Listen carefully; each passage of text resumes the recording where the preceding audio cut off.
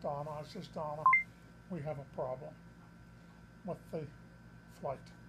I says, you need to get home right now. Okay, so she got him in the car and came home immediately. Her sister came with her. And I turned the TV on and,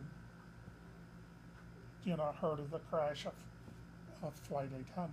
So I asked Donna, and when I called her, I asked her where the information was about the flight.